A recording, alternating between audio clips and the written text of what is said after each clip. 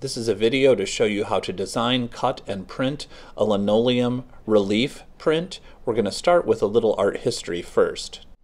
Fritz Eichenberg was an illustrator that worked mainly in black and white and in wood engraving. One of the giants of 20th century printmaking is Leonard Baskin. You can see his very aggressive woodcut style, where he's designing mainly with the black line in several of these pieces. But he also deals with the concept of figure ground, where he considers what is positive and what is negative in the black and white.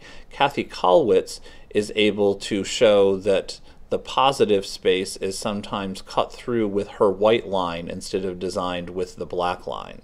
All of these artists would be excellent to look at before you start designing your actual print. I'm showing you a method of using a Sharpie traced over a photograph that is of the same dimensions of the piece that you're going to eventually cut on the linoleum. Use the wide tip of the Sharpie, because if your lines are too thin, they'll break when you're actually carving. You can also do this in Photoshop, which is how I come up with the image that I'm going to transfer next. I also designed so that there are elements where it is black on white and white on black. Here I'm taping down, it's a copy, a photocopy, it needs to be a laser image, onto the actual block so that it won't move. I'm going to use wintergreen oil, which you can get at like health food stores. It's what is actually the minty smell that's in Bengay. You'll notice that I'm dotting it on and I wipe the brush off a lot, because you don't want it really super wet and pooling up when you first put it on. Then you're going to rub it with a wooden spoon.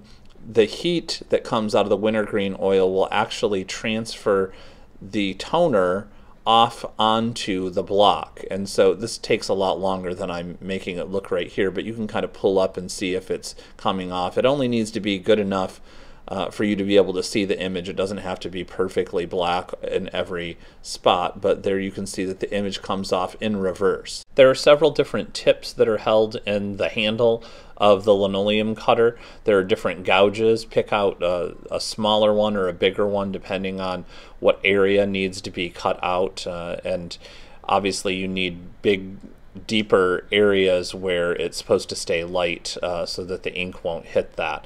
Avoid cutting toward your own hand so that you don't have any accidents. You also want to make sure that on your black lines that are going to exist, that you are not undercutting them. That simply means that the top surface needs to be narrower than the part that is holding it up. So if you undercut, the line is more likely to break off, both while you're carving and while you're printing. I'm just using a brush here to clean out all the little crumbs that are just indicative of the material. I often just use an old toothbrush to do this as well, because you're going to want to clean that out before you eventually print it, or it'll pull up in the ink. Sometimes as you're carving, it's easier to just move around with your free hand, move the block, instead of curving the tool itself.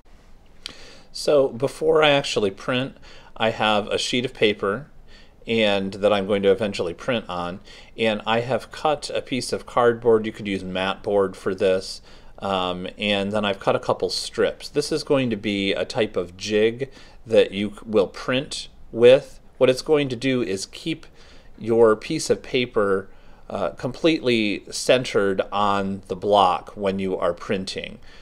So I clamp these, put some glue on them, clamp each side at a time and let that dry. And then I'm going to do the second side here, and I will have this ready to be able to print with. It's something that we will use also when we're printing on the press, but when you're printing by hand, it's really hard to just lay a piece of paper on top of the block and get it perfectly centered, so this is going to be the way that we are able to do that.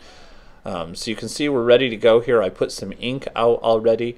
I'm just testing this time, so I'm using a really kind of super cheap water-based ink, so I can see if I need to make any changes later on. Make sure that you completely cover this. This ink actually doesn't spread out very well, and I don't like that very much, but it is fine for just checking the progress of the image here. So make sure that you've covered that completely over every area of your block. Again, you can see that it's in reverse on the block. That will mean that it will come out the right way when we actually go to print it. So once it's all inked up, I slide it into the jig there, and I am able to take the piece of paper, which this paper is two-sided. One has a smoother side, and the other one's a little rougher. We're going to use the smooth side down. Line it on the sides there, align it on the sides, and then you're just going to start rubbing it again on the back with a wooden spoon. This is essentially the same thing you were doing when you were transferring the image. You can check the progress the same way by pulling it up a little and looking at it, but you want to make sure that it doesn't shift, and you'll get a double image if the paper shifts on there. But this is the way that you're going to be able to print this by hand, which is great because this is a printmaking process that you can use at home. It doesn't require a press, so you can print it just by hand. It's actually fairly easy cleanup too. So again, this is just a test print. It allows me to see if there were some things that I needed to cut a little bit deeper or change a little bit. And we're actually going to use an oil-based ink when I finally do print this. But pull it off and take a look at it and see how it appears. And that's the basics of making a linoleum print.